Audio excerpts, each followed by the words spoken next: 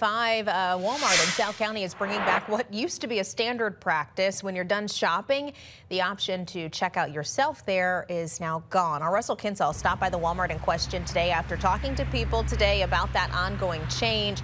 Russell, what did they tell you? Some like the change, actually more prefer self-checkout. Here's the problem. For Walmart, too often, thieves have been going through self-checkout with a receipt for 2 or 3 items, but their bag has 6 or 8 items. So this Walmart in Shrewsbury, one of the first in the country to eliminate self-checkout as a way to cut down on theft. I like the idea.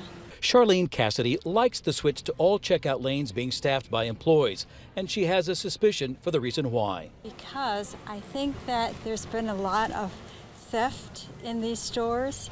Walmart is part of a trend among retailers nationwide to rethink self-checkout lanes. I really don't have a problem with it. I'm kind of old school, but I know it's an inconvenience for a lot of people. Self-checkout became popular during the pandemic to keep customers and employees at a safe distance, and it helped solve the problem of a worker shortage. Ask customers which they prefer, and you'll spark a great debate. Laurie Wenzel is on one side. I prefer self-checkout. It's faster, typically. It's a lot faster. Charlene Cassidy is on the other. I was in here last week, and the line to check out was all the way back to Dairy, all the way back. So I don't know that it was quicker. It was quicker today. Walmart said customer feedback and an emphasis on customer experience is behind the change.